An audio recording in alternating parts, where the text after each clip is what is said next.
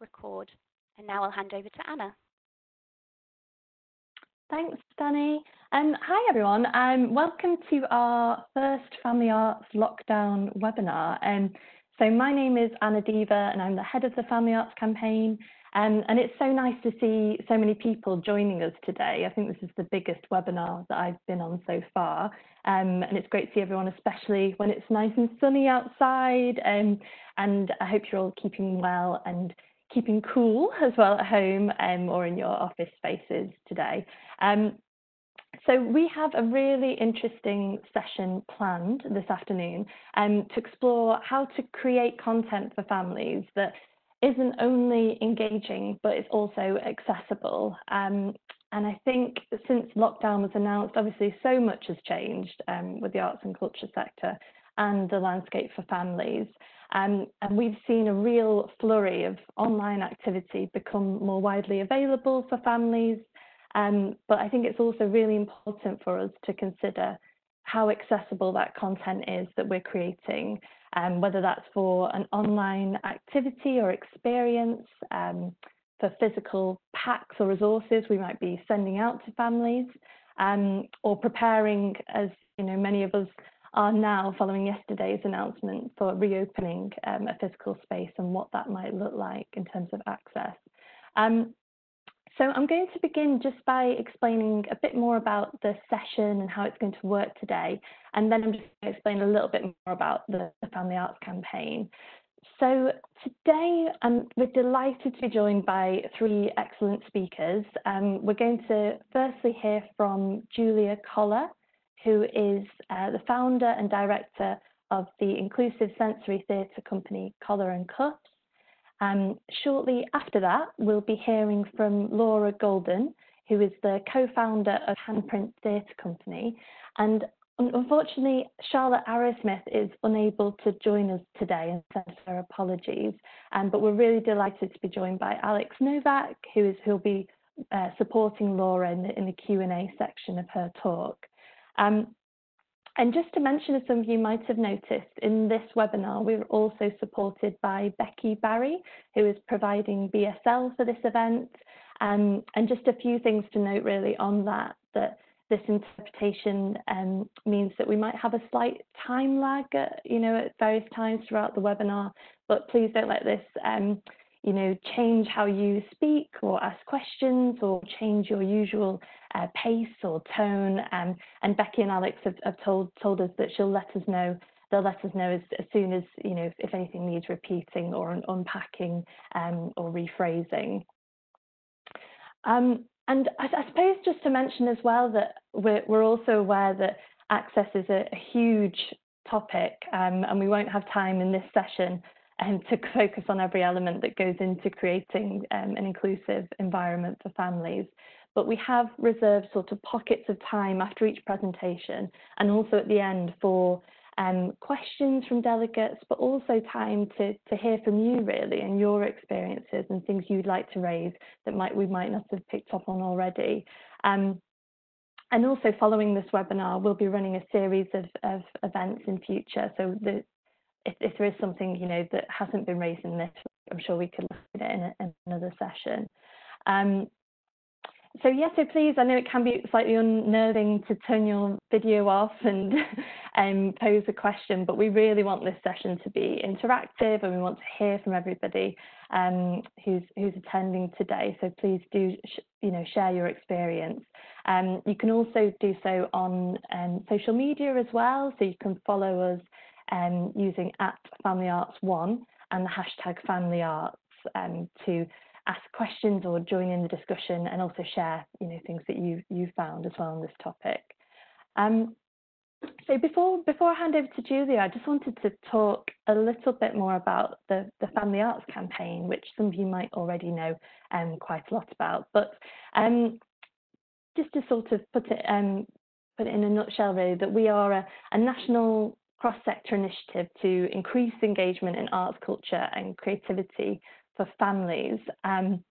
We are one of Arts Council England's sector support organisations, so we work across the sector, including museums and libraries, to essentially do three things.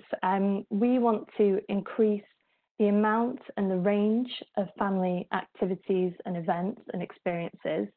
But also we want to focus on improving that quality of experience for a range of people that we consider that make up that family unit, which we definitely don't see as a 2.4 parent-child model. We know it's a very diverse group.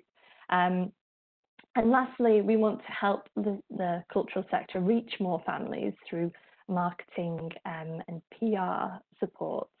And we're actually quite a small team, for those of you who know us, but we've actually only 3 members of staff that run the campaign, but we have the support of a wider consortium who help us to frame what we do to make sure it's relevant across different sectors and art forms. So we work with UK Theatre and the Association of British Orchestras, Kids in Museums, Libraries Connected, and the AMA, who are helping us run this webinar, amongst others.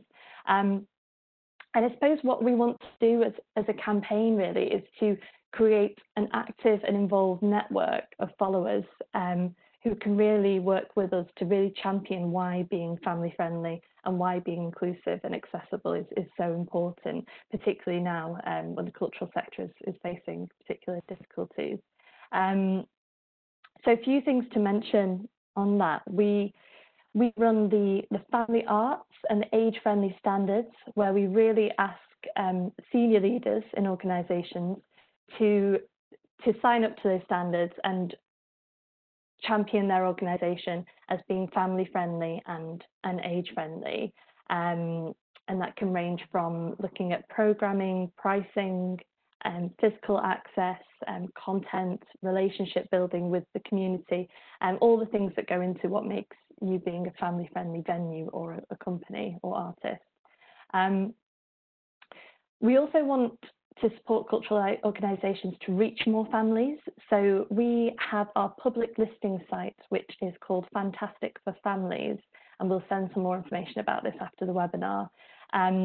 But this offers completely free marketing support to list any events, but also, especially now with everything that's going on with COVID, pre-recorded materials, downloadable resources, activities, links to physical packs that are going to be sent out.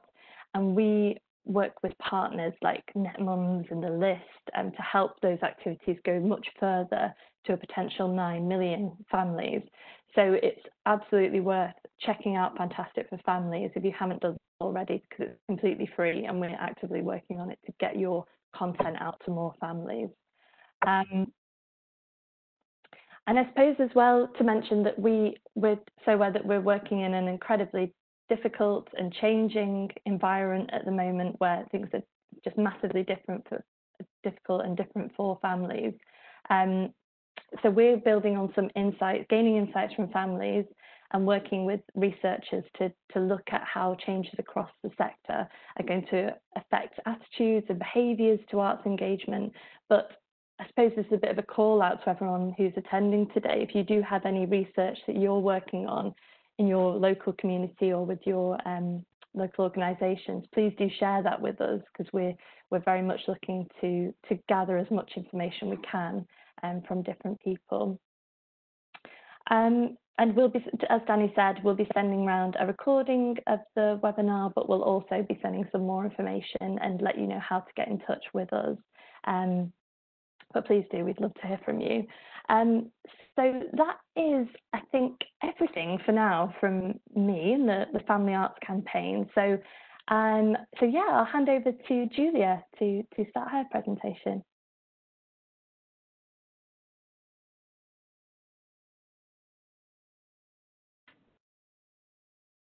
Julia, I think you're muted. Oh, there we go. Hello. Can everyone hear me now? Brilliant. Okay, so hi, I'm Julia and I'm from Collar and Cuffs Co. I'm a sole trader theatre company and I work with freelance artists. I mostly create work for 0 to 7s, for children in the early years, and people with complex needs who can be of any age, and mainly people with severe learning disabilities, profound and multiple learning disabilities. I also create sensory tours for cultural venues, museums, gardens, you name it, anywhere that might want some kind of sensory engagement, and I provide consultancy to other companies and to schools around developing their sensory approaches. So here's a little sample of my work.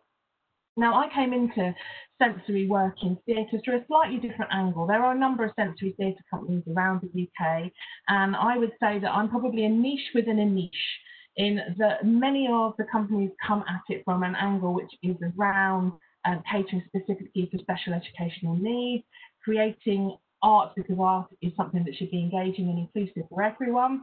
I came into it from an angle to do with mental health because my background is in specialist mental health youth work, and particularly looking at the impact of emotional and developmental trauma on children and young people. And I'm going to explain a little bit about that because I think it's a really, really healthy and helpful thing to do at this point in time as artists and people who work in the creative sector, people who are within families, people within networks and communities who are having some really difficult times. So, I'm going the wrong way in my presentation. Here we go. So what is trauma? So just to understand what it is. So it's an overwhelming response to stressful events or circumstances. And there's what I call big T trauma. So big T trauma are sort of big events that happen to you that cause a traumatic reaction. It could be a car crash. It could be a physical assault of some kind. And then there are your little T traumas, which are things which are part of your environment and are things that are hard to escape. So for children, for example, it could be living around domestic abuse. It could be living with bullying. It's events which are serial, all on a small level, but the cumulative effect of them can have a really significant impact on mental health and well-being. And then you've got the complex form, which is kind of a combination of the two. And trauma is really important to understand, particularly when we're working with early years, because it can happen to children even in utero, even as they're developing inside their mum's tummy, they could be starting to accrue a history of trauma. And it makes us more prone to living in our reptile brain, I'll come to that in a minute, and it can make us more reactive to situations of stress around us. And I wanted to develop theatre work that would really help early years children and their parents and carers and people with complex needs have a better understanding of what their brain and bodies are doing when they're faced with really big feelings or really challenging circumstances. So I come at it from that place of neuroscience and mental health. So all of my work is around emotional development, mental health, well-being, and how to support parent-carer attachment. So the good sensory news about this, and the reason why I have a sensory methodology, is that sensory information is one of the first systems that develops in your brain. So I'd like you to take a moment to have a little feel of your head. We're used to touching our hair when we're doing our makeup or whatever, give it a good old shazzle around. But it's actually really good to touch your head. It's a nice, comforting thing to do. So the base of your head, right at the back, have a little feel there. That's your brain stem, your survival mechanism, and that's where most of your sensory systems are located. And it's the first part of your brain to develop, and it's the one that lizards and things have dinosaur brains. That's sometimes we call it the reptile brain. Then in this lovely middle section where you might wear your sunglasses, you've got your emotional brain, and then building on top of it at the front, give your brain a hug, or putting your hands on your forehead, it's a lovely thing to do, is your cognitive ability, your ability to reason and manage impulse and control. And with children from their very early years and with people with complex needs, we're building brains from the bottom up, and we use sensory approaches in our work to help understand our emotions, to help regulate. And for me as well, with our work, it's also about building some early theatre literacy skills, about how can you cope in a highly participative, very sensory overwhelming experience of theatre and be able to attend to it, to concentrate and to regulate your body to be able to participate. It's a skill we have to teach children. They can't just do it. Sensory approaches are also massively inclusive and accessible for everyone. They are timeless.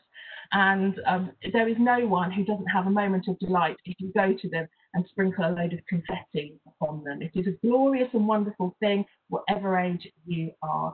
And particularly for the children and young people I work with who have complex needs, they can struggle sometimes with understanding what's pretend and staying with stories. If you give them the real stuff from a story, so if you're telling them a nativity story, frankincense is an abstract concept. You might have never come across it in your social and life experience, but give them actual frankincense to smell and to feel. You can stay with the story a little bit better. And then I use my work to teach adults and children alike how they can use those sensory resources to help manage those big feelings and enjoy improved well-being and mental health. So with that, so looking at the little t trauma, I would say that probably everyone here in this session today has experienced over the last few months little t trauma. We've experienced relentless waves of anxiety and information that's escaping us, and loss of work, loss of jobs, loss of social connections. We're dealing with a traumatized group of people, and people who are in trauma experience life in a very different way. So when I was creating my work during lockdown, I was thinking about my audience, and my audience have fragile brains anyway because they're at early stages of development and they are easily dysregulated, sometimes because of special educational needs. But more generally, I'm dealing with parents who are supporting children who are also in that state of trauma themselves. And when they're in that state, they can be much more easily overwhelmed by sensory information. Screen time has a different meaning, and it may be at odds with sort of family conventions and culture around using screens. And it can be difficult to get people to engage and participate and lead experiences for themselves at home. That might feel like too much because maybe they've got work to do, maybe they've got a household, maybe they're experiencing stress with illness or family isolation, and difficulties recalling things as well. So very simple things that we have in children's theatre where there's lots of repeated elements of storytelling, even those can be really hard for some people to hang on to and stay with. And what's also important to remember is when we are in phases of trauma, very often our brain age regresses, and we need to go back and re-enjoy those experiences we had when we were much littler, when things were much less demanding, when things were a lot simpler.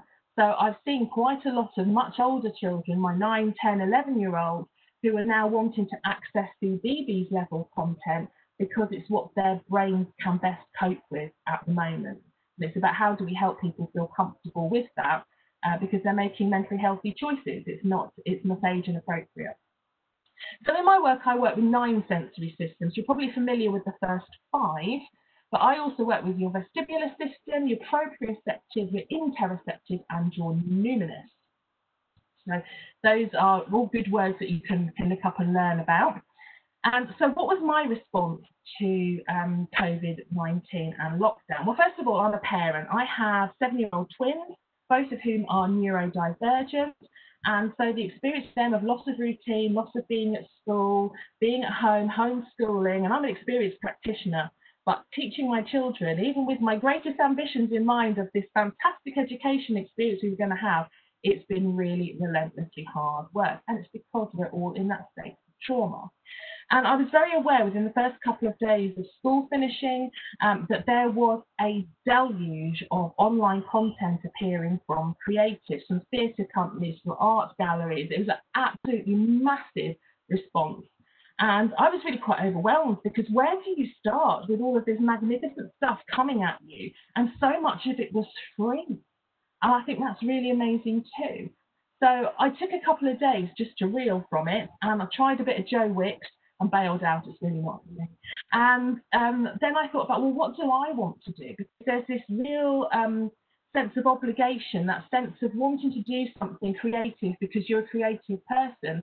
And because my work is about mental health and well-being, I felt I really ought to contribute something to continue supporting my audiences, and particularly those audiences who are often overlooked. So my SLD and PMLD audiences, and my children who have high-functioning forms of autism and or mental health difficulties. So I took a couple of days to think about, where did I see myself in this? And as a parent, as well as a creative, I knew that I couldn't come up with vast amounts of content on an everyday basis. And I've been so impressed by theatre companies that are still putting out live, fresh content every single day. I think that's remarkable, but for me, not sustainable. So I had a little taster of this because just before lockdown hit, I was up in Stratford-on-Avon installing sensory tours into the garden of Shakespeare's house. And it was one of the most brilliant pieces of work I ever had, but it's never going to happen. And one of the conversations we had as lockdown started to loom was, what do we do with our sensory work? And we had a discussion about, well, where's the level of comfort and safety? We can take out anything to do with touch, we can take out things to do with smell and taste, which are your big risks for infection. But then that just leaves us with our visual and auditory. But there are issues with that. We can't do live singing. I can't stand at a distance and belt across a garden. That's not a great experience for anyone. We have some other activities we can do, but they're hard to translate. And really, we reached the point where there's nothing that we can do and the activity has to stop. And I was really mindful of that when I was planning my own approaches as to what is safe to do and to invite people to participate in, bearing in mind some of my audiences are medically vulnerable as well. So the first thing to have in mind is that any digital response is a sensory response. It's a passive sensory experience. You're dealing with visual and auditory information. And any of those other senses we want to bring into play are about how people then are invited to get engaged. And you also need your audience to prepare for them. You can't suddenly say to them, you need a smell of rosemary. Well, you have to go and get the rosemary and be ready to introduce it. And it's a continual issue with, and why sensory work hasn't worked particularly well online up till now, is how do we get people to go from passive consumers of visual and auditory material, sensory material, into being active and interactive within it. And we've also got to appreciate how people were using digital content before the lockdown and while they're using it now. And there is an appreciable difference, even with things like, and there's no value judgment here because I do it too, about digital babysitting. So very often before lockdown, digital content is given to early years children and people with complex needs to occupy them while parents do other things. It could be housework. For a number of the families that I work with in more deprived communities where adults are experiencing high levels of trauma, they use it to buy themselves time to regulate their own systems. It's to sort of step aside from parenting for a little while to get themselves back online. And it has been sort of the same within lockdown, but probably to a more amplified degree. And we have to be aware of that because there are risks that go with it, particularly for our young people around addictive behaviour and around rationing screen time and using it for behaviour modification.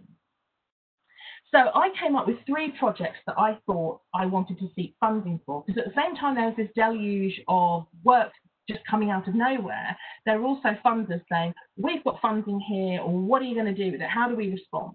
And I had 3 that I wanted to do. One was some sensory trails, because you do what you know, and I'm good at developing sensory trails. And it was something that I could gift to my village and also to my family. My neurodivergent kids need a lot of movement, and getting them involved in that piece of work, taking them out and going for walks would be really helpful for them, and I know for other neurodivergent children in the village.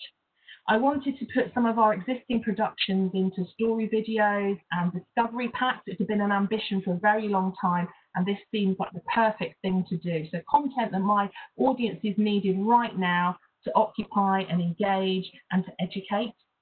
And then I was thinking about, well, what do I want to gift my audiences further down the line? And because I'm a trauma-informed practitioner, I could see we're going to end up with a lot of children with high levels of separation anxiety, difficulties reconnecting socially, and with that real sense of trauma that they can't process comfortably. And so I had these 3 little projects. And I was incredibly lucky in that while I lost all of my touring work for the rest of this year, I've been able to replace it with funding. And within a week, I had all 3 of them funded. And you can go and have a look at what those projects are and tell me what you think of them. That'd be great. So it's important to recognise that I did 3 different things here. One is the village trails were offline. They were physical trails within social distancing regulations at their very, very, very strictest, and are still in operation now. Things have started to relax a little bit. They were supported by a Facebook page to sort of galvanise and gain interest and to give progress reports and to respond to questions.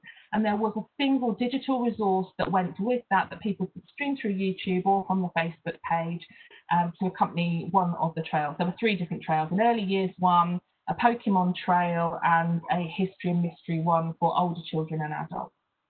Then my story videos and discovery packs were entirely digital content, but they were printable and beautifully some special schools contacted me and said, can we print these off in lower res versions without all the images to physically give to people, and can we download the video and burn it to a DVD?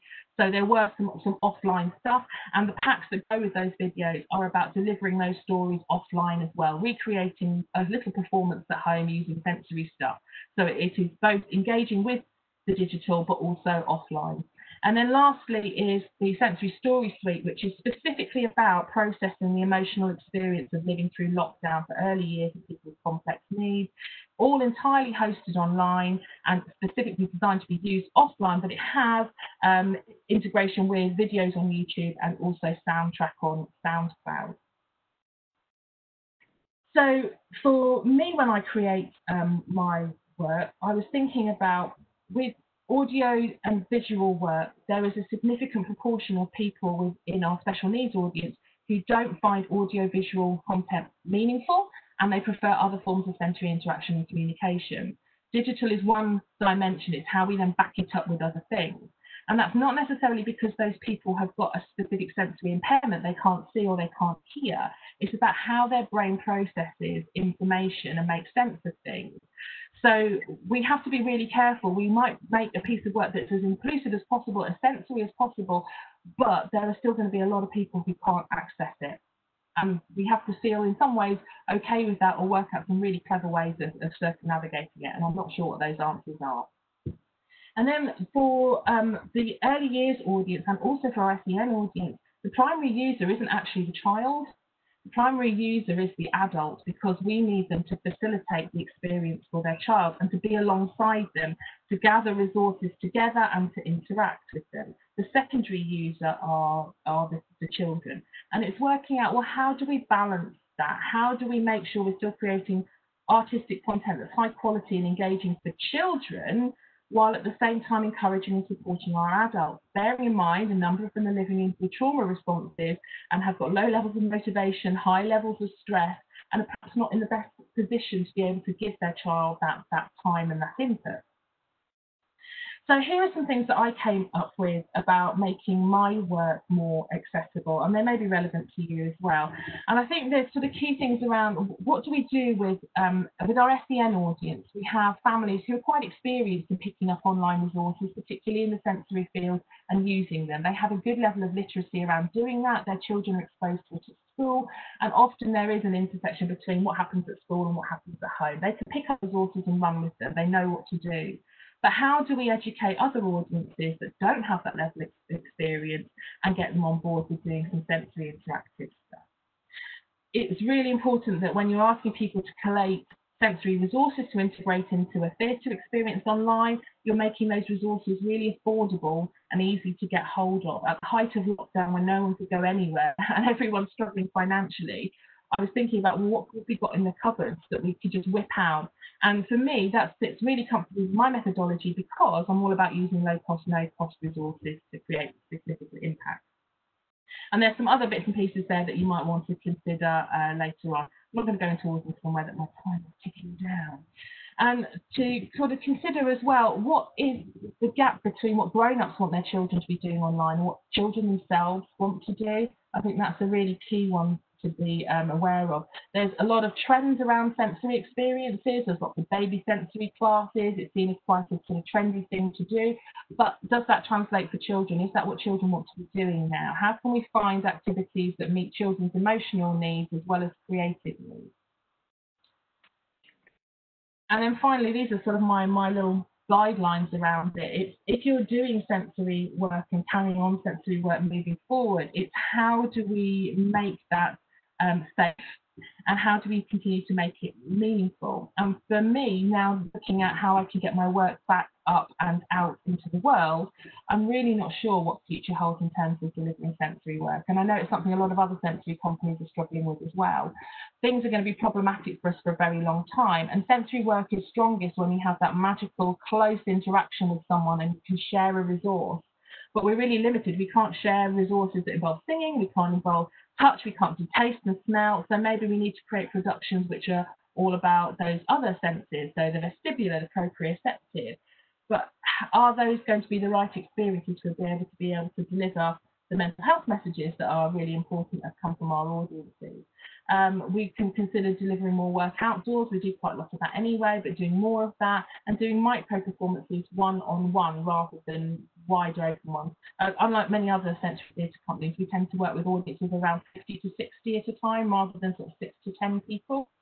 So we have quite large audiences, but maybe bringing that down and doing one-to-one. I'm not sure what the answers are, and I know a lot of companies are looking at technological solutions and doing more about audio-visual stuff and taking that out to be with audiences. But for me, that still fails to reach a significant number of people. The senses are so rich, and we need to engage all of them as much as possible in order to regulate, to communicate and connect and to convey messages and to be together in theatre. So this is kind of where I'm at the moment and what I'm thinking about. And I think they're going to be kind of things that resonate for you, whether you work in museums, whether you work in libraries. It's when we no longer have the ability to touch and we can't smell and we can't be with each other in close proximity and we can't sing in our rhyme time. What takes that space and what continues to deliver on all of those things that children really need from us around prosody and attachment and so on.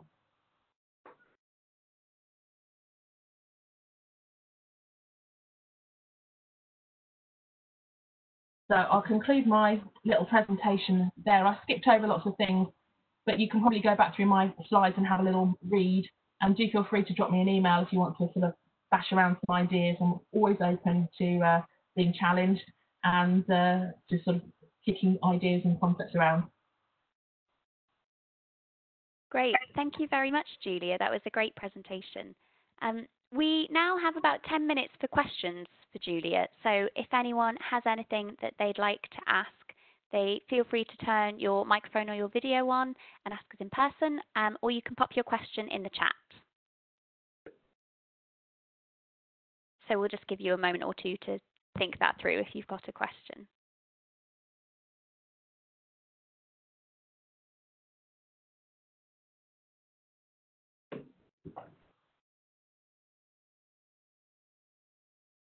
Something I might pick up on.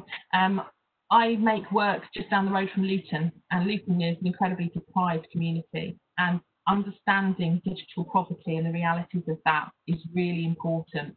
We cannot make accessible digital experiences if large numbers of our audiences that need our work do not have digital access. And it's how we work around that.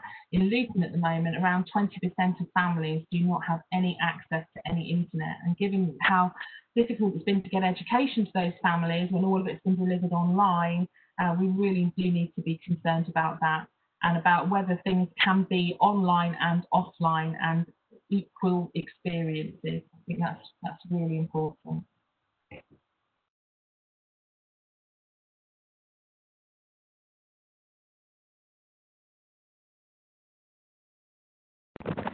If I'm able to ask a question, is that okay? Can everyone hear me? Yes, absolutely, Ruth.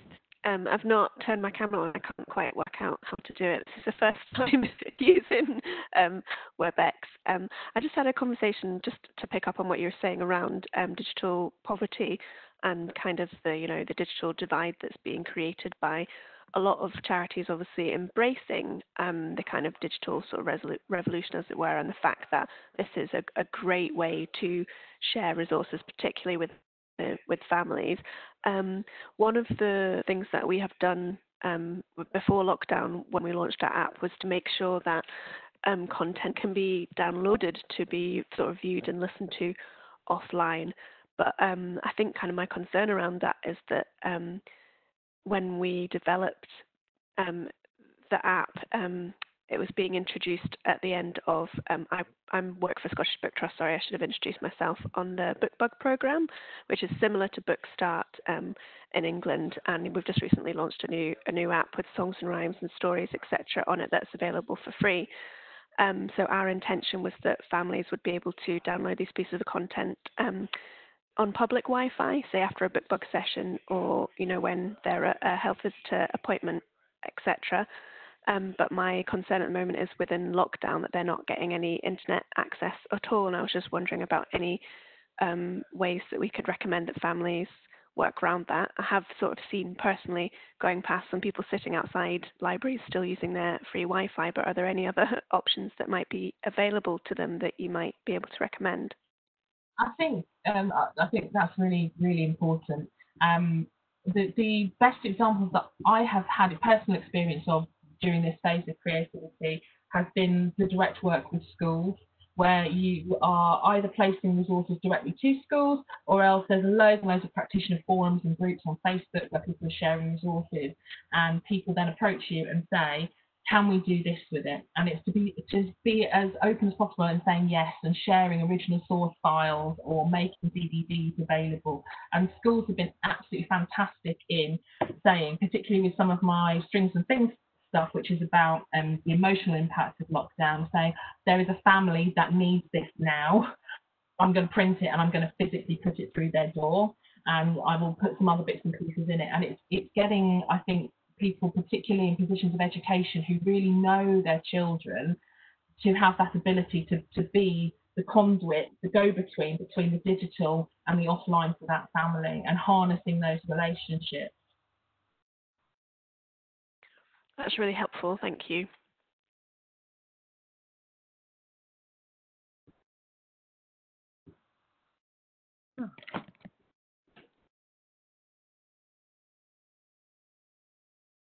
Christine, did you have a question?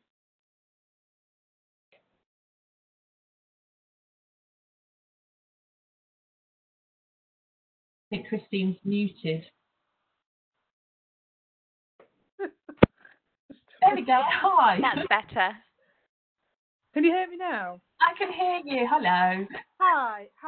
So I work for a small local authority museum in Rotherham, and I lead on engagement in a lot of areas, including early years. Mm-hmm. Now, one of the challenges we've got, so this relates to COVID, is that because of what's happened, a lot of the stuff we're going to have to take out for the interaction relates specifically to early years. So when they revisit the museum socially distanced, there's not the interaction that they've previously had. And I was interested in, you were talking about your sensory story trails. Could you tell us a little bit more about them? Because I'm just thinking of different ways we could engage. The museum's also in a park, so I'm thinking that might kind of work. Oh, that's ideal. That is absolutely ideal. So my sensory story trails, they were created at the height of lockdown, so they couldn't involve anything that involved touching objects. You could obviously touch members of your own household. They couldn't involve anything that involved smelling. There were lots and lots of bits that I would normally put into a trail, like my Trails for Shakespeare's Garden, all about feeling rosemary and drawing on surfaces and all of that kind of stuff. Can't do any of that. So it was a real challenge to practice, to think about what you could do. So my sensory trail was around my village and took in features of the local village. For example, we have one of the old-fashioned Victorian pumps on the village green, and so there's a storyboard there, a Correx storyboard, so it's weather resistant and it's wipe proof, and I go around twice a week and wipe it down with antibac, also because dogs pee up it as well. And on it has what's the story, and then talks about the pump, and then it has some suggestions for activities that adults can do with their child to play with the pump. So the adult becomes the pump, and we pump their arms up and down, and we do some early maths activities. Can we pump to 10? Can we pump to 20? And if you have buckets in your arms, can you carry them? How long can you hold your arms up for? And we might sing some songs. And each one of those prompts, there would be something like that where people can interact with each other. So there's another bit which is a run of paving stones, and I use the Christopher Robin poem about not stepping on the cracks in the pavement in case the bears get you. So the children jump in and out of the paving stones, and the adult becomes the bear. And if they step on a crack, you have to sweep them up and give them a big hug and a cuddle. Things like at the village ponds, we have beautiful willow trees. So I made that my ship sailed from China, and I hung loads of stuff very high up in the tree that children could find to see what the boat brought from China, and you sing the song and you work out what kind of activity you might want to do. And in the community garden, I did a version of the Hungry Caterpillar, but physically put it around the garden and attached it to the fruit and vegetables that were growing there, so children can have a look at those. And also, I put a little message in there about for our fussy eaters, and it's about the caterpillar says, if I don't try it, how will I know if I don't like it? And then later, when lockdown is going to ease, it will be safer to take fruit and vegetables from the garden home with you, because you can pick what you like from the community garden, and you can actually taste it and manage that at home by washing your food. The local baker put up some boards in their window and some salt dough, currant buns, and people stand outside and sing 5 currant buns in the baker's shop, and jump up and down and wave at them, and the bakers absolutely love it. It's sort of things like that. What features do we have in that environment? How can we link them to songs and stories that are really familiar for people? So there's that kind of, this doesn't feel too much, this doesn't feel too scary, and it's sensory and regulating and movement and connection and bonding, but without being high risk for infection. So that's amazing. Thank you. That's really amazing. I think I need to get some money. I need you. Oh, bless you. I'm very, very happy to send you my boards, and you can see what you can mirror, translate it to many different environments. Yeah, that would be absolutely lovely. I think they're really nice things, and actually, I think they could work across lots of age groups, not just early years. So that's fabulous. Thank you very much. Really, really nice and inclusive, and can get every generation involved. What I did do with that is that was my digital resource that went with that trail. I had a YouTube video where I sang all the songs. So if somebody wasn't feeling very comfortable with singing or didn't know a song, they could play the video on their smartphone as they went round, and they would hear me singing whatever it might be. Oh, so that's a good idea. Yeah. With that, and it's just whether you've got a smartphone or not. Yeah. I just put in the comments from Adele about how you assess children's emotional activity needs. There are lots and lots of different ways of doing that, which are in line with sort of early years and different kinds of structures you might have in special education. What I would say at the moment is assume that every child is struggling, and it's about creating feelings of security, safety, connection, familiarity and routine. So if you know about Maslow's hierarchy of needs with the triangle, right at the bottom are our needs for security, and that's where we need to focus. So it's looking at sort of all of those early years stuff that we do, about lots of activities that involve kind of rocking. You would rock a baby if it was distressed, but there's loads of physical activities you can do with rocking, like rowing a boat, lots of hugs and cuddles, lots of songs that are really familiar and regulating. Rhythm is amazing. There's lots and lots of different bits and pieces you can use. Specific talk about online when you're not in contact with the audience. Again, I would make some generalisations there from looking at my own children, from looking at the children I see in my local community who are engaging in my sensory trails. That's kind of my barometer of what might be needed. And there are core things that everybody and everybody's brain needs in order to thrive, and it's making sure we build in as much of those as possible. And while we are not able always to do the sensory activities that are your smell, your taste and your touch, actually the sort of the proprioceptive and the vestibular ones can be really, really helpful at the moment, and it's including enough of those, I think. Great. Thank you very much, Julia. I think that has addressed all the questions that we've had, but if anyone has any questions that they didn't have the opportunity to ask, we will have a good amount of time at the end of the session for you to revisit that. So thank you very much, Julia, and for all the questions. We're going to go into a 5-minute comfort break now, so feel free to get up, get some time away from your screen and grab a drink. My clock says that it's 3:20, so we'll be coming back at 3:25 to start with the next presentation. Thank you.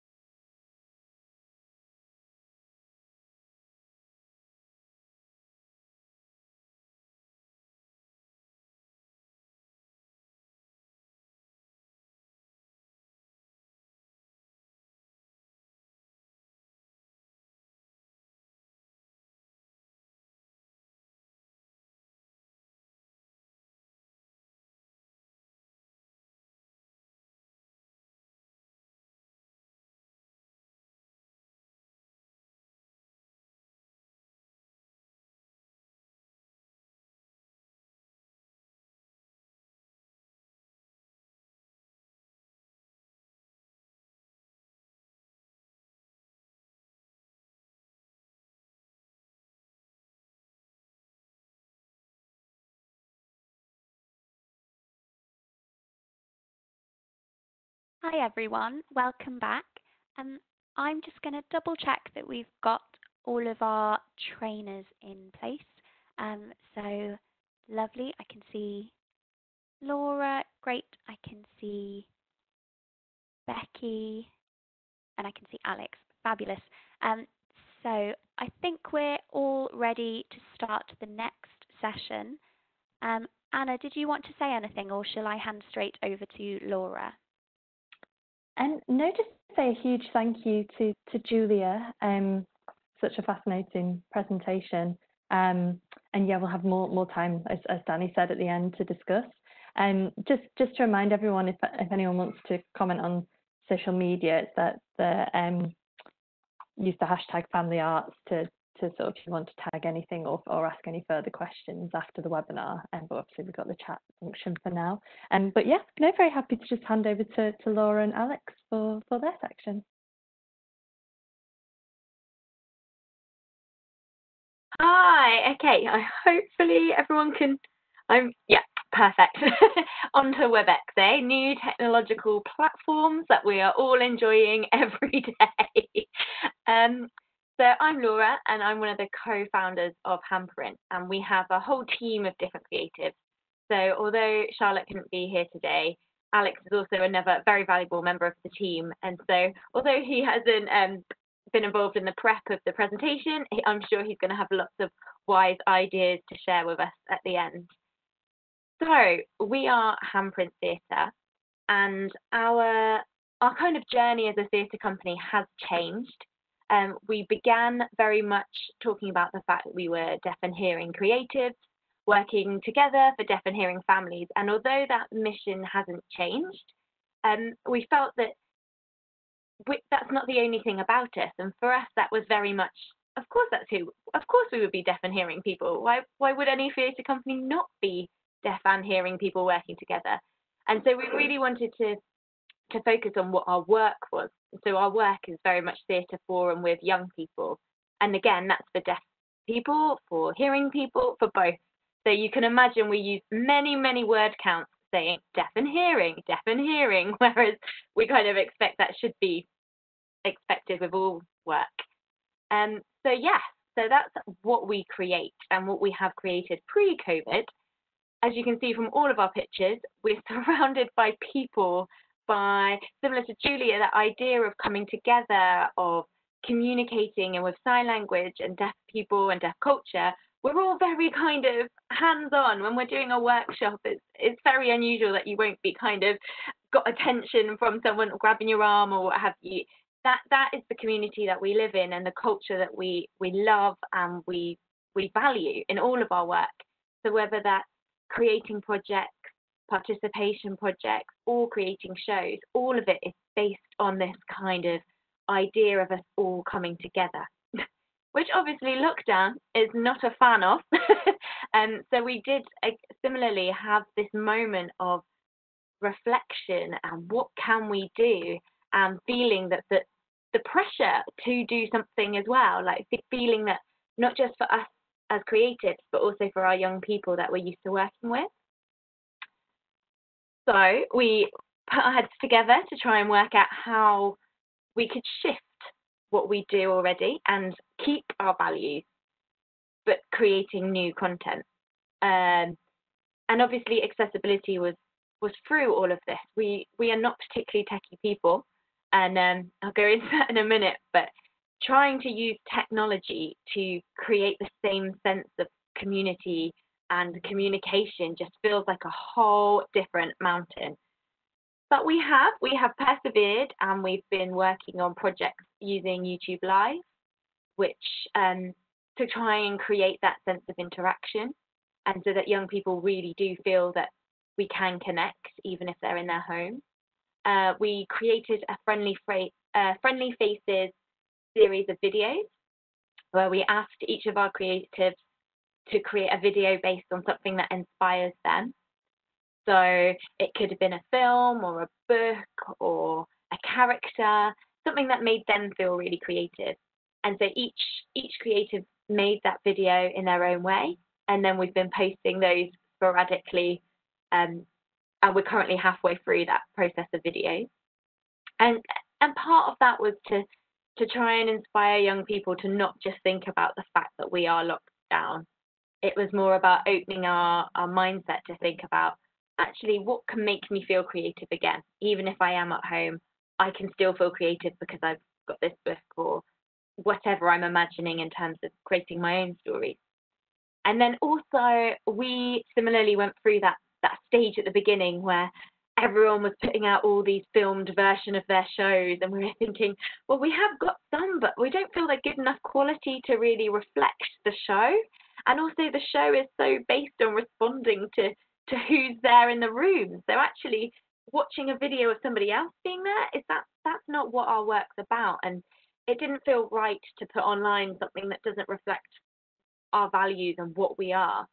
And so we decided to, we again, but we do not have the capacity to be putting out content every single day, but we do want to support our families, and especially families who may not be used to having to create activities every day, or also families who, a lot of deaf children have hearing parents, so they might not be able to communicate as fluently as they can to their deaf peers at school or their deaf teachers.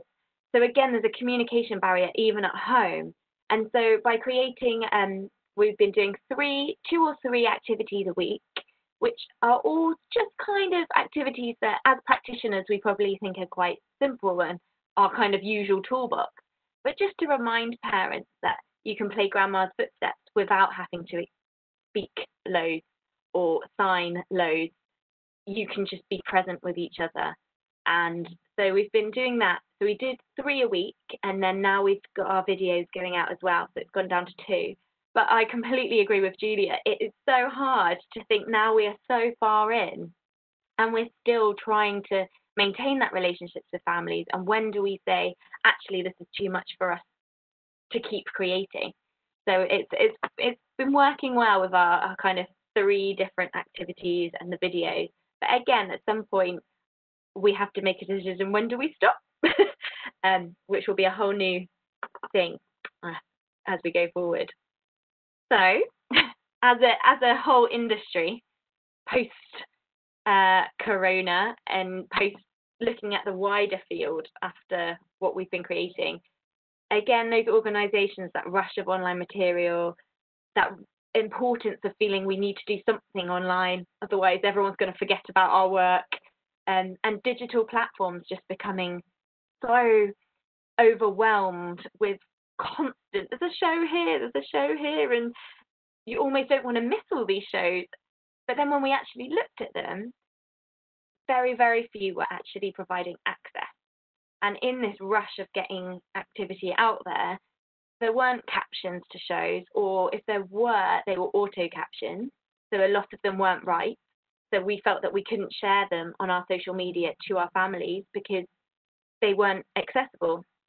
And so we started working, well, we contacted the Family Arts Campaign and we kind of explained our predicament and said, look, we're trying to support other families and we can't create content every single day, but we're trying to share other accessible shows.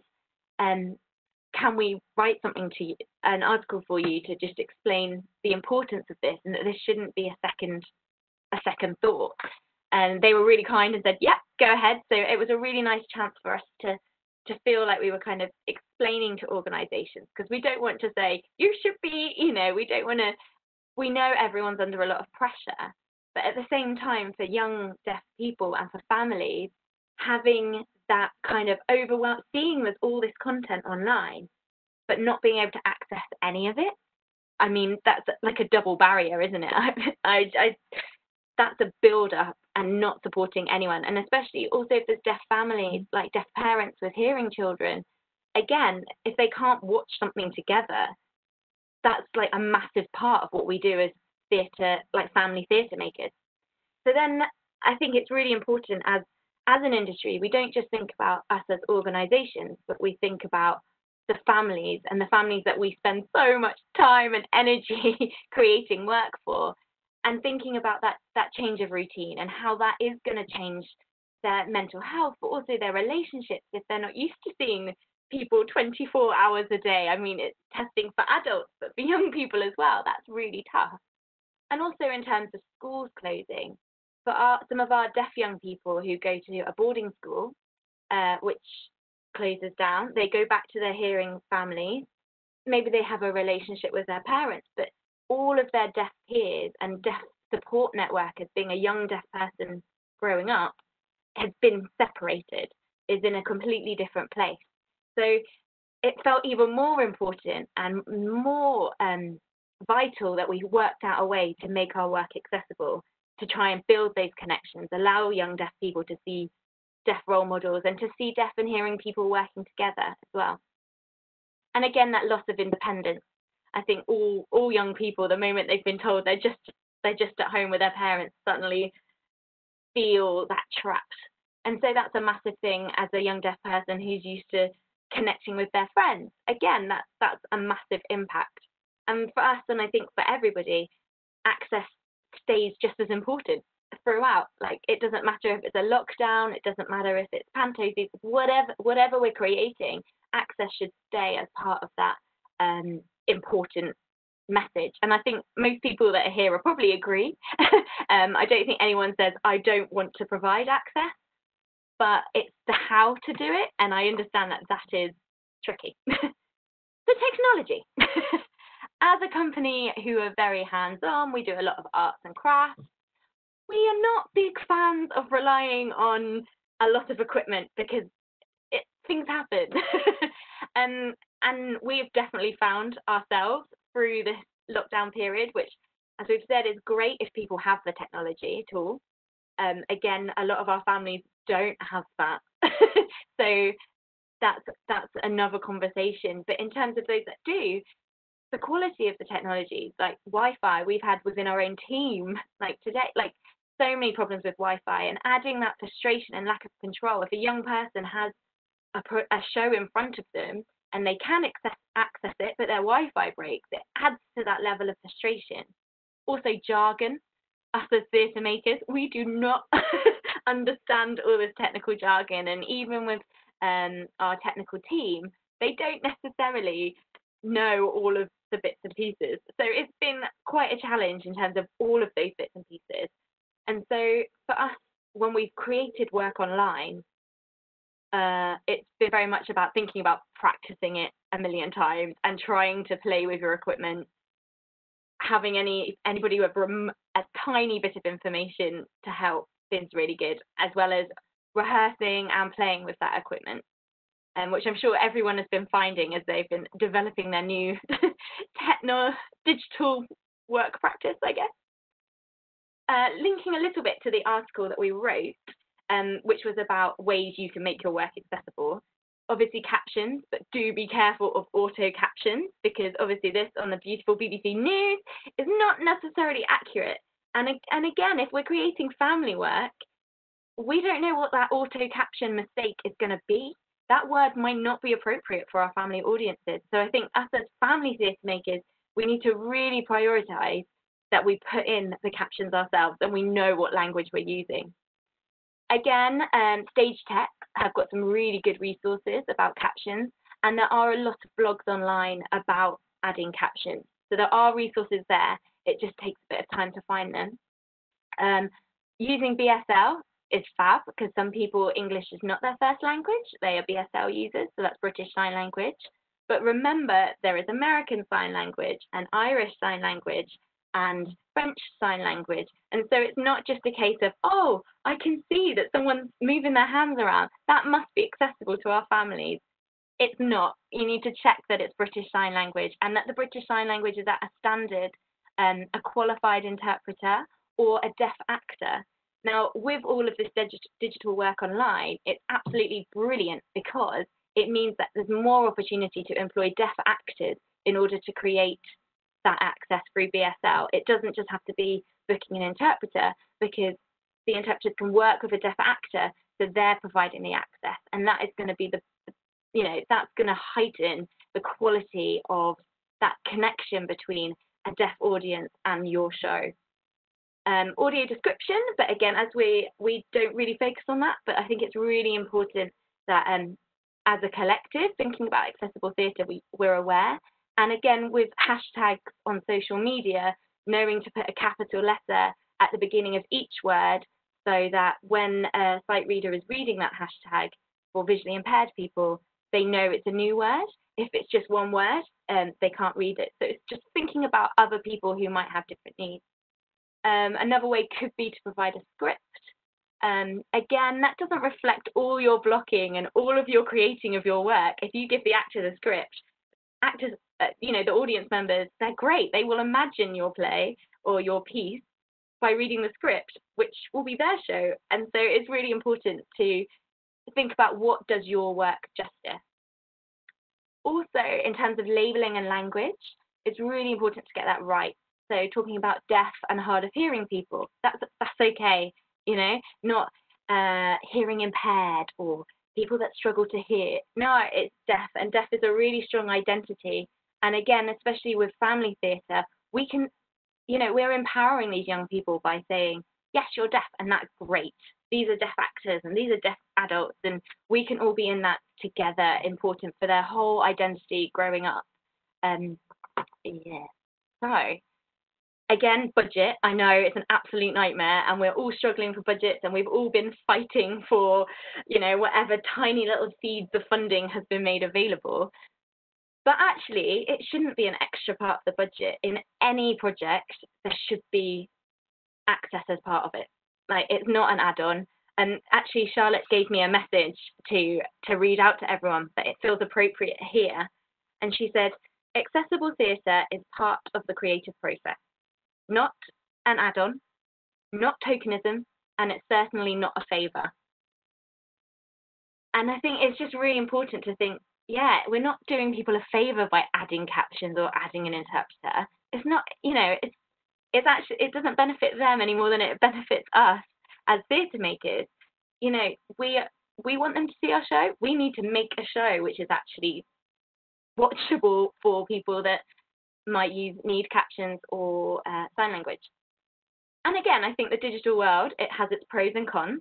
And as long, again, it relies on that certain level of having the technology, but geographically, we can reach a much wider deaf audience by putting that access there. It doesn't matter if they're in Exeter or Edinburgh or, anywhere across the country. So we can raise our audiences. So again, if you're struggling to talk to somebody about budget, as we know, those conversations can be quite difficult, trying to explain your creative process, and they're like, but we're the budget holders. Actually, you're going to raise that audience potential. And again, with the digital world, there are these amazing free things like YouTube and Facebook and Instagram and apparently TikTok. I'm not that confident about that one, but these things are free for us to engage with our audiences in a new way. And actually, they all have elements that we can use to make our work accessible. OBS is another one which is quite technical, but there are lots and lots of YouTube help videos, not just for OBS, but for all of them about live streaming, everything. And I'd actually fully recommend getting sucked into a wormhole of YouTube help videos, because they're actually really good. And I think because they're all getting paid for however many watches they get, they make them quite clear, and you can pause them and no one knows where you've gone back how many times. Again, I think it just takes more time, especially as practitioners, where we're used to going into a room, seeing our young people, responding, and repitching a whole show if we can see that the people in the room aren't right, and aren't the right kind of to what we've rehearsed. We will change that. And again, emails. I think we're so lucky. We can send an email so easily to another company and go, yeah, I think your captions look amazing. I'm going to email you and say, they look amazing. How did you do them? We can do that. We don't have to wait for the postman to deliver all these letters. We can engage with each other. And I think that's a really important part of building our industry again. We need to engage with each other and acknowledge that there's so many amazing deaf theatre makers who have been battling for years and years and years to get to the level we're at now. And if we wouldn't be creating the work we're creating if they hadn't gone through so many barriers to get to here. And so again, there's a few apps there which are, I haven't used them all, but they were all recommended on various Twitter feeds. Again, a bit of a Google search or even on Twitter, searching for good captioning apps, and everyone seems to have done the exploration for us. So again, I think it's really good to acknowledge that and use what we're all learning.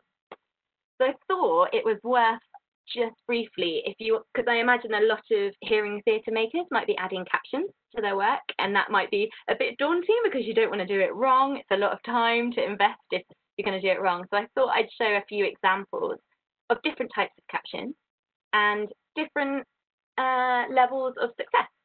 As me as a hearing person, and I'm sure Alex's experiences also have been affected by different layouts.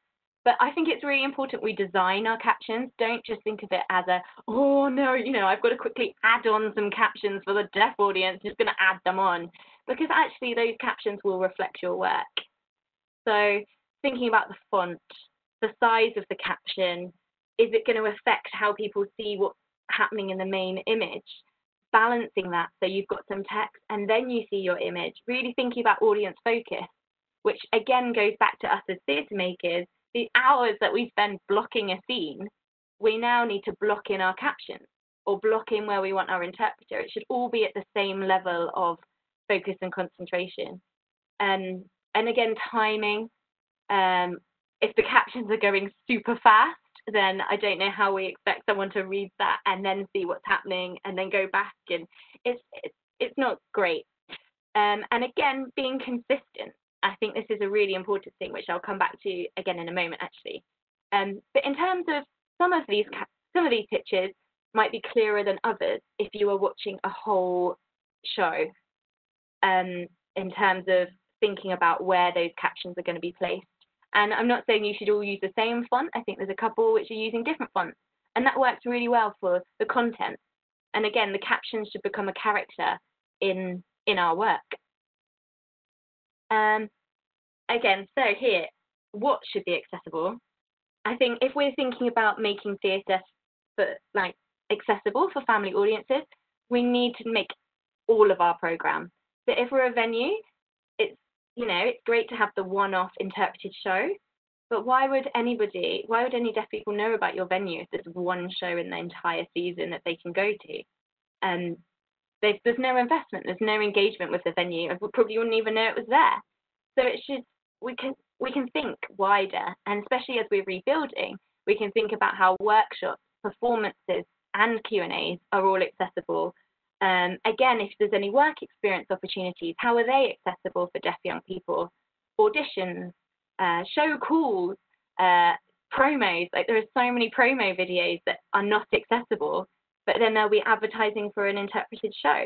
And it's there's a few little connections that I think we need to think about the wider area of access if we want to get the audiences. If we don't want deaf audiences, then we don't need to book an interpreted show. And again, not expecting deaf audiences to find our work. I think if you're talking about hearing-made theatre, I definitely talk to a lot of theatre makers who want to make their show accessible, and they're like, but we booked an interpreter. And myself, with my other hat as a theatre interpreter, I've interpreted a show, and afterwards the performers have said, so do you think there was any deaf people there? And I kind of say to them, well, the promo video didn't have any captions, did it? And they say, oh no, it didn't. And I'm like, well, where did you tell people? And it's not a case of just expecting deaf people to go through the brochure and go, oh, well, I might be able to see this show, or I might be able to see this one. People don't have the time, none of us have the time to go, oh, well, I might look at this brochure in case there's something there for me. We need to be proactive and saying, look, we're making these shows accessible. Come and see them. Are you interested in this show? And so that's where I think in terms of a wider marketing strategy of making accessible theatre is thinking about that outreach, maybe participation, maybe the deaf young people want to get involved. You can offer them a workshop, a panto workshop before the show. So it means they really understand what pantomime's about, that they're allowed to shout out, that they're not, engaging in the whole experience rather than just expecting deaf people to fit into a hearing person's world because we've given them an interpreted show or we've given a captioned performance. And again, in terms of having a community ambassador or a deaf person in the community who can really say, yes, this venue really believes in access and they are making all of these accessible things, that's a really great way of championing your work. And again, working with deaf artists, inviting them to your workshops, and maybe it does take a bit more of an invite at the beginning because they don't know your venue's there, or wherever your event is, but actually working with deaf artists, asking them to come into rehearsal or talking to them about a show. There's lots of ways of engaging with deaf artists, and they will tell you about your show and whether actually they're interested or maybe they're not interested. And again, I think a lot, especially from like the Edinburgh Fringe Festival where we went last year, we had so many people giving us flyers about about their show, and we'd ask them, is there a caption show? Is there an interpreted show? And they'd say, no. And we're like, well, there's no point giving me your flyer. Don't waste your flyer. And they were like, oh, but we don't have the budget. We don't have the budget. But again, it's about building that relationship beforehand and building trust, because we had other people that said, oh, yes, it's very visual. Our actors are amazing. You can definitely understand exactly what they're doing because their acting is so wonderful. I'm like, cool. So there were a few shows that we went to, or we were told that they were going to be accessible, and they weren't. Now, if you go to a venue and that happens once, would you go back again? Would you go back a second time to see it, even though it's a different production company? Would you go back? So actually, I think as venues, we can build that trust with the deaf community in a way that maybe touring companies don't get a chance to. But again, touring companies have got their own responsibility to build that network as well. But yeah, so I've kind of sped through everything, and I think I went just slightly over the 20 minutes. But again, we've been trying to share online work. We think it's so important that we all support each other in building these networks of trustworthy, accessible work. So we've been working with Hot Cold Theatre and Deaf and Hearing Ensemble to make an online resource. So we started off on Twitter, and then we've moved it to Facebook as a kind of easy platform, so people can actually find a whole list of accessible shows without having to waste their time trawling through a million shows that aren't necessarily accessible.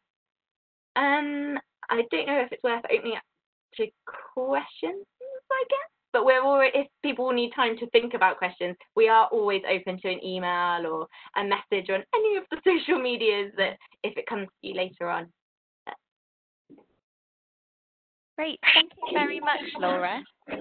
Yes, I think let's go into questions now. If anyone has any questions for either Laura or Alex, and depending on who responds in this section, I'm going to try and pin the person's video who's responding. So if you can't see either Laura or Alex, just let me know in the chat and I'll know that I'm doing something wrong and I will correct it.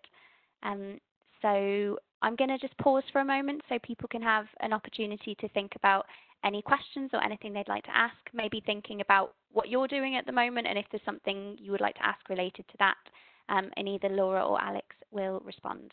So I'm just going to pause now.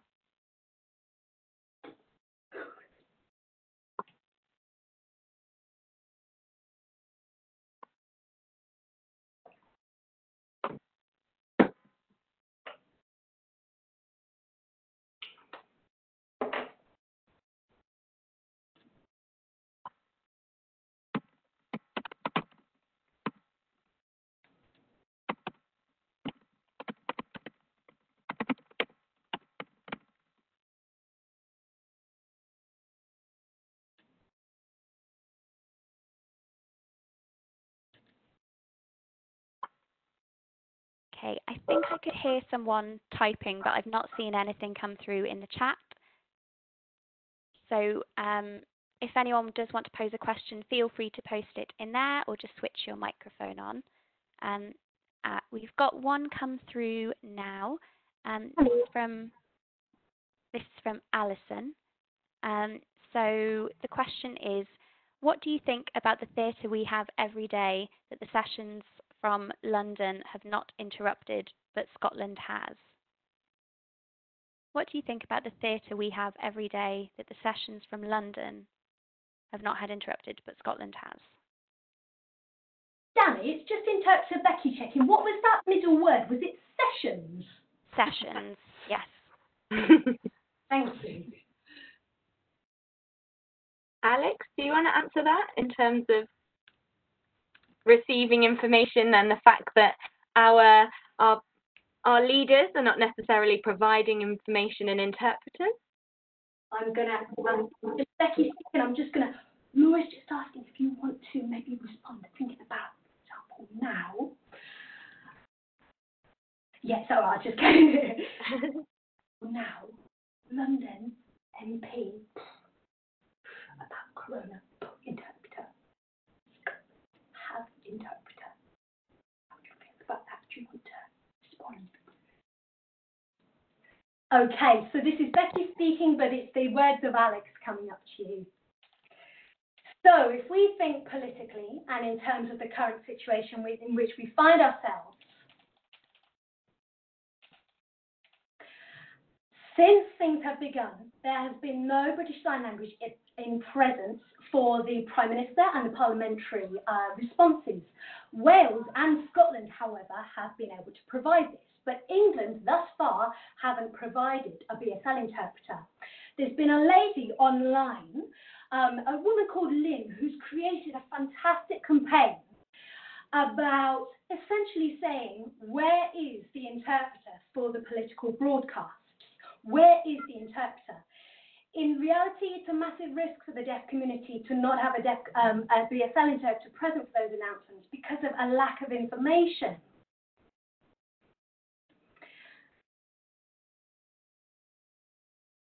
There's also been a hashtag established called Where is the Interpreter? There's been a campaign whereby images of deaf people have been put together to really show the oppression that is being generated by this lack of provision by the English side of things of the government.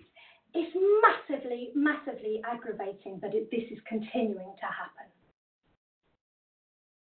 And I think maybe to just to add to that in terms of family at home, thinking about how if there's young children, hearing children with deaf parents, how does that affect, it's stopping parents from looking after their children, which is just mind-blowing.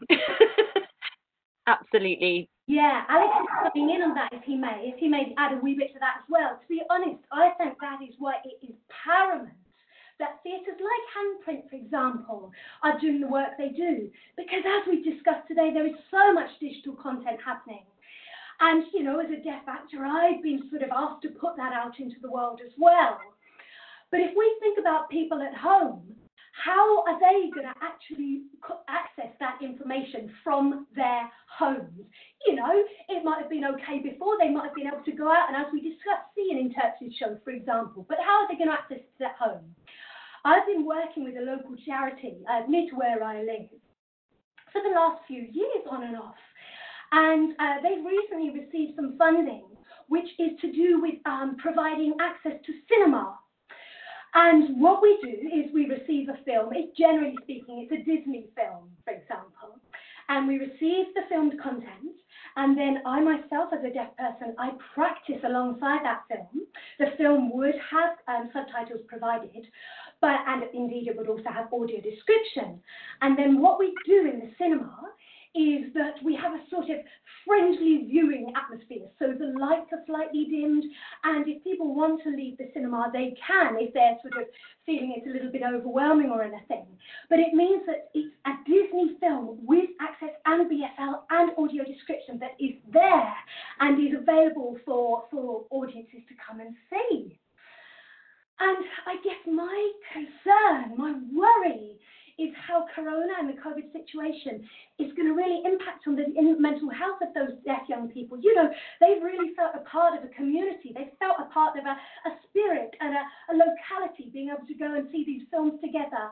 And yes, we've got the digital content, as we've discussed already, but I think we really need to bring it back to our thinking about theatre, as Laura's very, very eloquently said, about captioning, about, this in a way is our first foray into the digital world, isn't it? It's about thinking creatively, about improvising, about working out how we can translate our theatre practice into the sort of digital world and the new normal that we find ourselves in. It's about sort of encouraging that generation of oppression rather than oppression. And I think what we as a deaf community need is we need to be heard. Yes, it's not just about sort of like disregarding people and leaving them at the sidelines. It's about us being heard. It's like we're the last rung on that ladder, but we're a community, we're a rich and vital community. And, you know, we discussed earlier about theatre programming. If we think about local theatres, and they've got their lovely brochure with their dates in it, what have you, and there might be 6 times that there's a performance of a show, and there might be an interpreter booked in for one of those nights of that show. But as Laura said, how do we know about that as a deaf community? You know, if we transfer that information to the digital land that we find ourselves in, how are we going to know about that provision of accessible content? We need it, for example, to be popped onto the theatre's Twitter or Facebook or Instagram. Get the word out there and let us know what you're doing. It's not like you need to put the teeniest, weeniest little bit of budget into buying an interpreter in and then think, oh, you've done that for this time around. Come on, gang, it's the 21st century. There are a lot of deaf and disabled people out there who, you know, would give recommendation to theatre. I think Alex is trying to say there, should they be able to access it? I went recently to Dank, which is a Manchester Dank collaboration, I think Alex is trying to say there, which is an industry event whereby they bring in speakers, casting directors from the telly and so on, and we were able to discuss the actuality of the situation that I think it's 80%, I might be wrong with that statistic, but 80% of deaf and disabled people in England are invisible to an extent. Like, where is the visibility of those people on our screens and on our stages? So, yes, lots to think about at the moment. And I think it's that feeling, isn't it, that we've got to keep fighting the fight. We need to keep that going. It's imperative, particularly given the circumstances we find ourselves in now. Thank you, Alex. That, I think, has given us all a huge amount to think about. We have a couple of other questions. I'm just going to jump straight into those. So Victoria has said, hi, Laura and Alex. Thanks so much for your presentations. I'm from the Museum of London, where we are looking to develop more live streaming events. These are usually partly a pre-recorded exhibition tour, and then we do a live Q&A with a curator. Visitors comment on Facebook and questions are read out live over video. Do you have any guidance on how we can ensure the streams are accessible? Laura, over to you. So where we've been playing with using Facebook Live and YouTube Live, we've been doing it with Mousetrap Theatre Project. It's been our first exploration of it, really. Where we've had the 2 boxes, so you can do it through Zoom, so you can have multiple people. Where we'd have, at the moment, we have one deaf practitioner leading, and then I'm there interpreting it into BSL. So that could be a way of having that extra. So you're filming it through Zoom and then putting it onto Facebook Live. So you've got the 2 boxes for BSL, or perhaps adding captions. Or again, if you're able to work with a deaf actor in the situation, so you have the curator and then you have the deaf actor and maybe an interpreter or relaying it to the deaf actor. So then where you're streaming to Facebook Live, you'd have the curator and the deaf actor, so that it would come through, but you'd have that bigger presence of the deaf actor being involved in the exhibition, perhaps. Again, I think it very much depends on the content, but they would be the first places that I'd have a play with. But feel free to send us an email. We can always ask some of the deaf actors to send you a message or to set up a conversation. Yeah, love the power of Zoom going all over the place. It is great.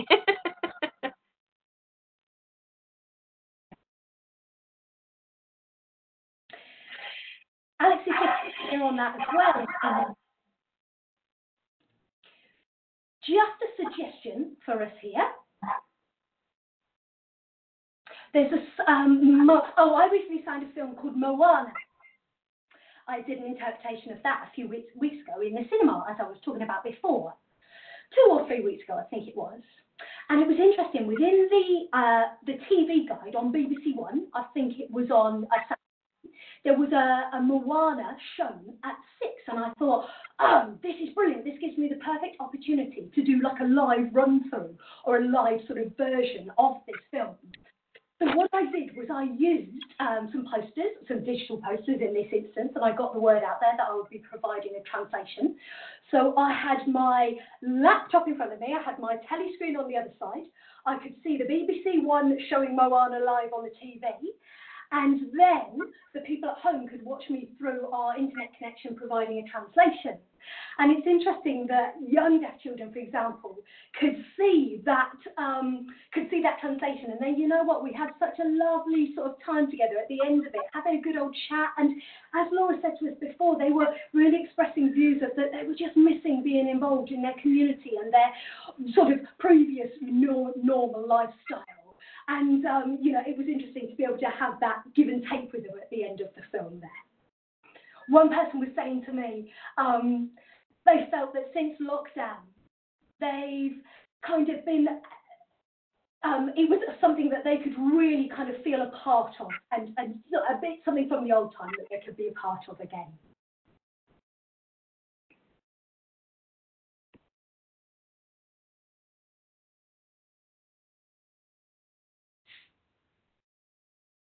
Oh, Danny, I don't think we can hear you. Sorry, I've gotten so used to muting myself, I keep forgetting. Yes, sorry about that. So thank you, Alex. That's really amazing to hear about. We had one comment from Alison, who I think this is related to the answer that Alex gave previously about the difference between England and Scotland and Wales in terms of interpreters on their political commentaries. So Alison has said, without information about accessibility, in the first time someone reads about an event, they will make the decision about whether it is open to them. They don't want to wait to have the terms and conditions or just the Q&A, which I thought was just a really useful thing to add in as well. I don't think we have any other questions in the chat, but if anyone hasn't had a chance to ask something that they would like to or something that they don't feel has come up yet, do feel free to take this opportunity now. Just pop your mic on if you would like to, or otherwise pop a question in the chat, and we can pose that to either Julia, Laura, or Alex for you.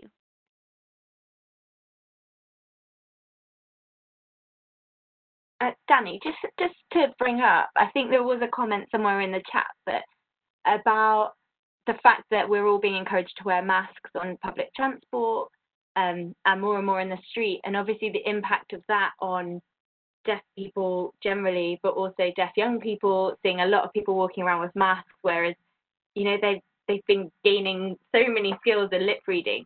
And I think it's just worth everyone kind of having that at the back of their head, that a lot of people, even if they're not wearing a mask because they're a lip reader, it's all of everybody else. And I think the communications about that have been quite strange on who can wear a mask and who doesn't have to. But again, if you're walking around and that's it's a visual communication barrier that's being increased. So just something for all of us to keep in mind as opening up venues as well, how we can kind of it's even more important for information and communication to be clear. Yeah, that's a great point, Laura. And I think it was Alison again who mentioned in the chat, I think this is the comment you were talking about, that there's an organisation in Liverpool that are making masks with clear portals around the mouth, and have a pattern that they can share with people so that people who need to lip read or see expressions can actually try to get through that barrier a little bit. But you're right, I think it's something really useful for any venues who are looking to open at some point to think about having that restriction for everyone. And if they're saying everyone needs to be using a mask, is that creating additional barriers for people? And actually those masks are kind of an accessibility thought as well.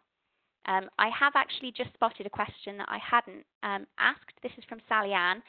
She said, would you recommend the captions that Facebook offers?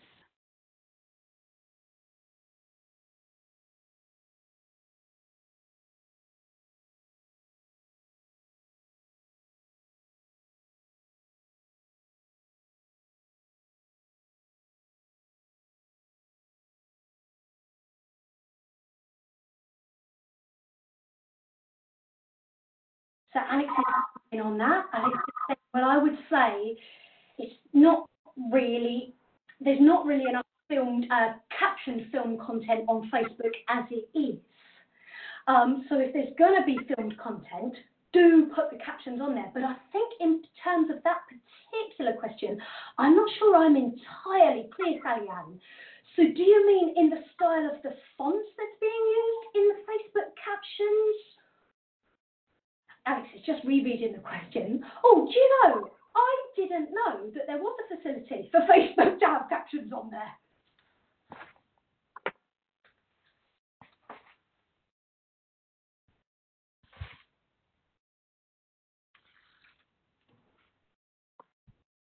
I think again with that, I think having, if they're auto captions, it's worth checking what it's automatically writing, whether that's Facebook, YouTube, or what have you. And in terms of your content, actually, does it reflect the character or the brand of your company or venue? Like, does it reflect you within that?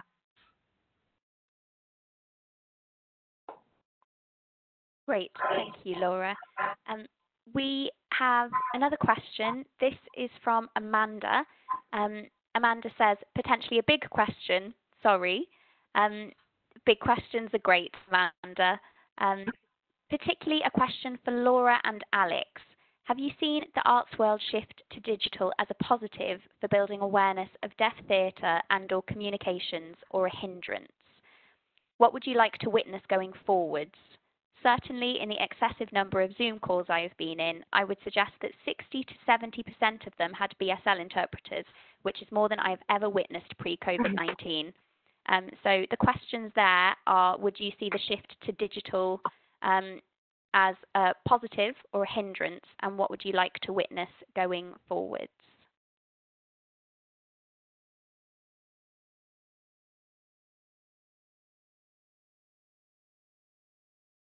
Laura? Absolutely big question. And I think it's a really exciting big question, because you're right. Having so much time digitally has definitely changed a lot of our perspective on things and seeing shows. I think one thing which is amazing is that deaf people have been using video calls for so long that they have been so used to this kind of Zoom fatigue, that hearing people are suddenly going, oh, no, I can't just watch a video for 2 hours or 3 hours or what have you. And actually, deaf people have been experiencing that for a long time. And so that will definitely spread awareness in terms of the way hearing things are set up. Just understanding, just getting information through a two-dimensional screen that way. I think in some ways it's really good, because there has been a lot of interpreters being booked for big panel discussions, but I would wonder how many deaf artists are being invited to lead on those discussions and give their points of view in how venues are being redeveloped, or how many deaf-led theatre companies have been linked into those networks that may have been formed in places that have traditionally been hearing-led. And actually, as we rebuild digitally, everyone's got that responsibility to make sure we're reaching out to all of those people that aren't in the original conversation. And in terms of theatre digitally and whether it's more accessible itself, I'm not sure that it is, because I think theatre so much, I mean, I definitely personally have really struggled watching some shows online, because it's so much about that in the present and of that moment and not missing anything of that moment. So as long as the access is in the venue, I think if it's got proper access in the actual place, it's great. Yes, it's fantastic to add those captions now, and I would definitely watch most YouTube streams of shows with the captions, partly because you can't see the people as clearly unless it's been filmed at a very, very high quality. So I'd say captions are even more important.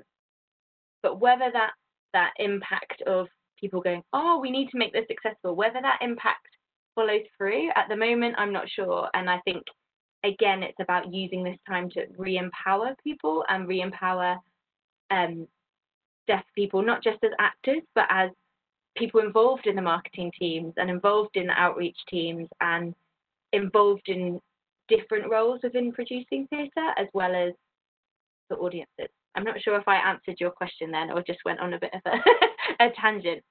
But yeah, I think we'll see as we rebuild and whether access will be part of these very limited budgets or whether access is going to be put off until people go, oh, we're going to set our venues up again and make sure we have our staff employed. Oh, and then we'll think about access. I don't know, which would be a scary, scary thought, I think.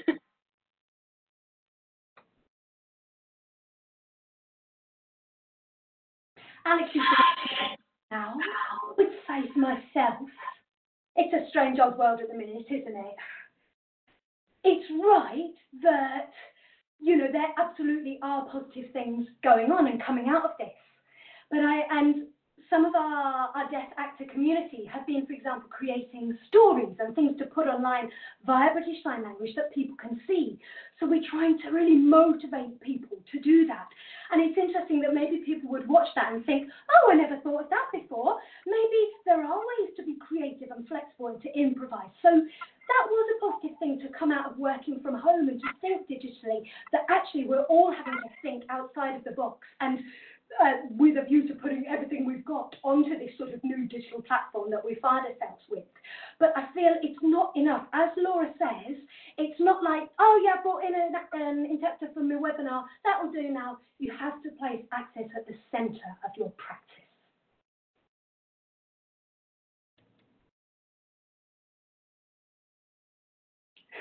Alex is now in the sunshine.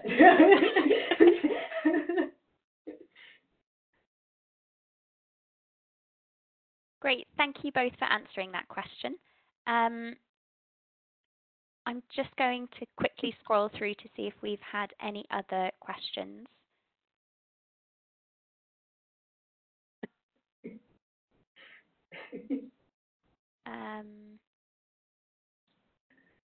Sally Ann made a comment that as someone who is hard of hearing, she finds it much better over video than she does in face-to-face meetings, but it all depends on the quality of the audio, which varies for each person who is talking.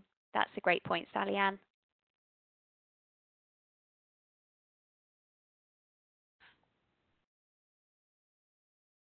Does anyone have any questions that they don't feel have been addressed?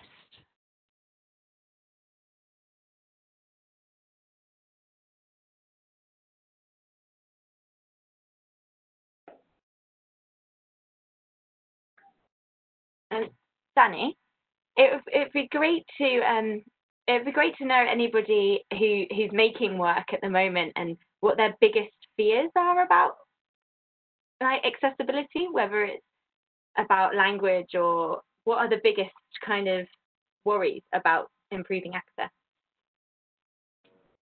Yeah, great question, Laura.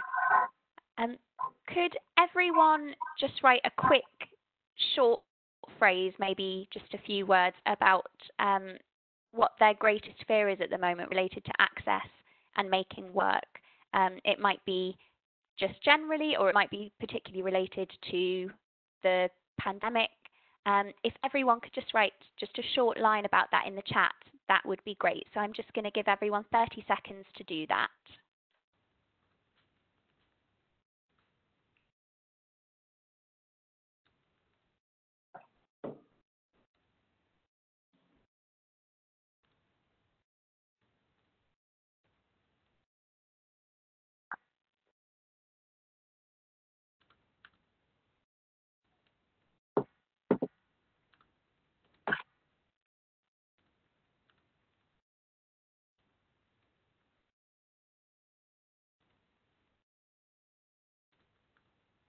Okay. As everyone keeps adding, I'm just going to read some of these out, if that's okay. So if any of the speakers just want to jump in and interrupt me if there's anything they'd like to interject. So we have connectivity for audiences. My worry is that all of our hard work we have done will have been for nothing. For me, it's about how you can curate content so people aren't overwhelmed and know where to find what they need, which I think links to what Julia said in her session, actually. Creating content that is actually useful and helpful. Getting activities to older people who are rurally and socially isolated and don't have computer or smartphone access. Touch and interactivity. A generation of children feeling like they're being told no all the time. Making sure your content reaches people, rebuilding the trust of our audiences so that they're entering a safe space when attending live performances in the future. Yep. Getting it right, that's a good one. The culture team has in the past concentrated on mass events, and I, as part of the team, have been more involved with community and smaller scale events, which I think is equally as important.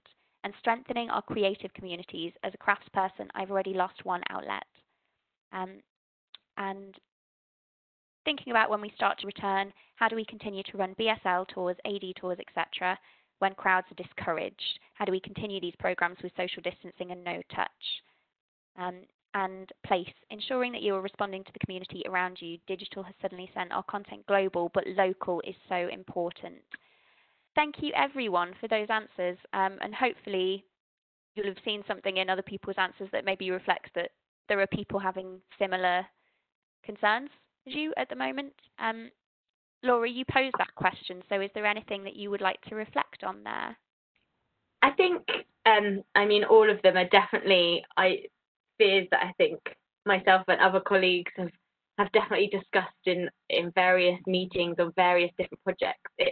It is completely all of these fears, and one day one, and then the other day it might be, it shifts again. And I think that idea of connectivity, we can actually build by talking to our audiences. And I think it's quite easy as theatre makers, we get so focused on the planning or the strategy or like someone said about the kind of connecting the other side of the world because we can. But actually, when we start to, who are we actually making it for? Our local community, and actually asking them what makes it easier or asking them what kind of things they want is just so important, and often we forget. And yeah, that connectivity, I think it's something we're all craving, and something that digitally we feel like we've half got it, but actually we all know that it's just a two-dimensional screen. And I mean, BSL, a three-dimensional language on a two-dimensional screen, it's immediately everything shifted. And then just on terms of the BSL tours and things, I think what's really, really cool about AD tours and BSL tours, sign language, we don't have to be right close. Like sign language, I've seen people signing, we've had signed conversations through Windows before.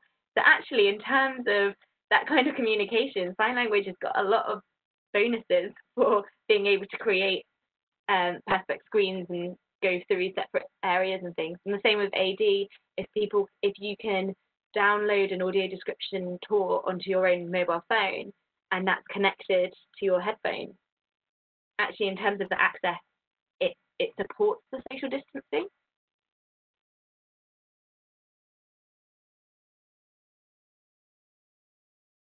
There's sorry, that's all right. Sometimes around shows for children who aren't confident readers, I think that is a really big issue. But I'm wondering whether there might be some helpful things there, looking at PECs or looking at widgets and integrating symbols in lieu of words. If you look at the PECs and the widget symbols, a lot of them are quite intuitive, and children from a very young age are used to seeing them because they see them used on Something Special with Mr. Tomble quite often.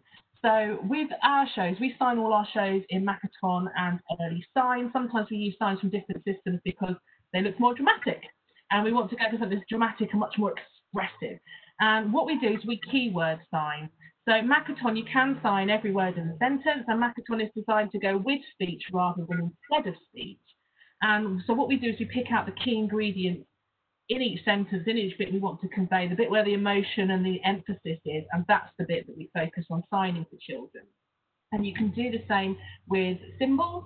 So it would be about looking how you can integrate those and working out what are the key bits that you need to pick out and express in images as well as words, and that can sometimes compensate. I think the other really important point is the one about children being told no and not touching things. I think we're kind of risking bringing up children who are quite anxious about touching things. They're getting quite strong messages about don't touch, this is dangerous. And I think that is a problem. And I'm wondering if there's something around sort of make-like touches. So rather than if you, for example, if you're at a museum exhibit, like with my pump on the green, you can't crank the handle of the pump. We can't have hundreds of people cranking the handle of the pump, but we can make like by acting it out, by finding something else that they could do, by using disposable or junk things that can be thrown away or reused and sterilised rather than the actual thing. And it's not as good as the real thing, but it is kind of a halfway house until we are at that stage where we are all confident that our sort of disease control is under management, if that point ever comes. Alex is just going to come in on that, if I may. So where Julia was just chatting then, it's just something's occurred to me from that. Back in 2018, I was part of a show with Ramps on the Moon. And that's a consortium of a variety of theatres, and including Grey Eye Theatre as well. And every show that is provided by or created by Ramps has integrated BSL, captions, audio description, and these are integrated into the fabric of the show and indeed of the set at some times. So it was interesting that with the audio description, for example, we would have a touch tour for our blind and visually impaired audiences beforehand, which was fantastic. So I wonder about the ramifications of that now in our given situation. You know, it would be so lovely to see theatres take that on as a sort of a model of good practice, to have that sort of touch tour as part of their work.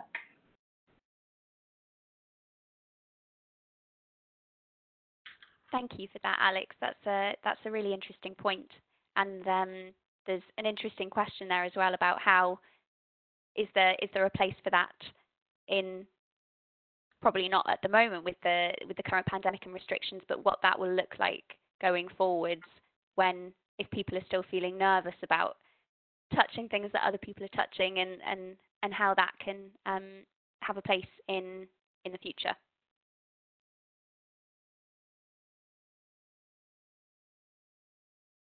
I think that might be all of the questions we have.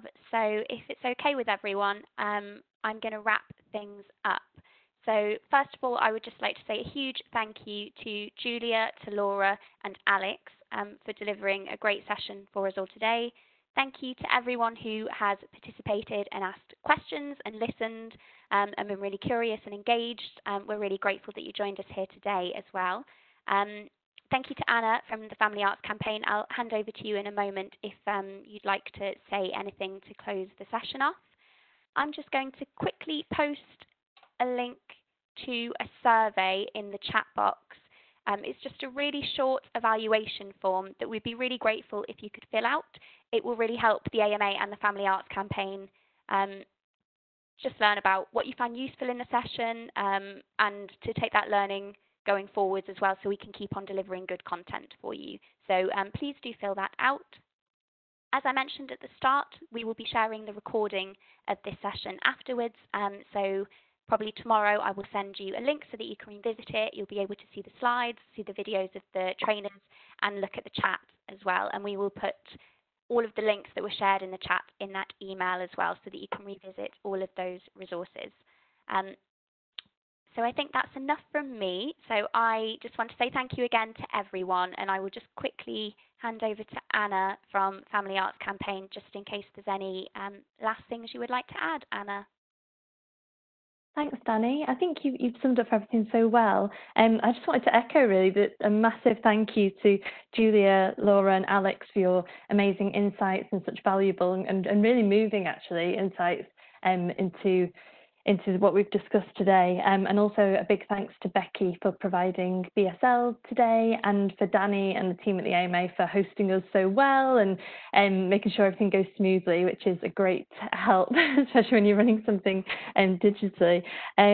Yeah, as Danny said, in the survey there's a section there where you can tell us what you'd like to see from future webinars. So this is something that the campaign team and the AMA are going to be looking at more in future. So please do add what you would like to see next there, really, because we want to make sure what we provide is obviously relevant to what you need. And yeah, in the survey as well is also an option to sign up to the Family Arts or the age-friendly standards if you'd like to find out more about those. And we'll send, as Danny says, a follow-up with all the information from today and more details about how you can get in touch with the campaign and just stay up to date, really. But yeah, a huge thank you to everyone. I've really, really enjoyed it, and I hope you have too. And we'll hopefully see you all again. Thank you, everyone. Have a good rest of your days. Thank you. Bye.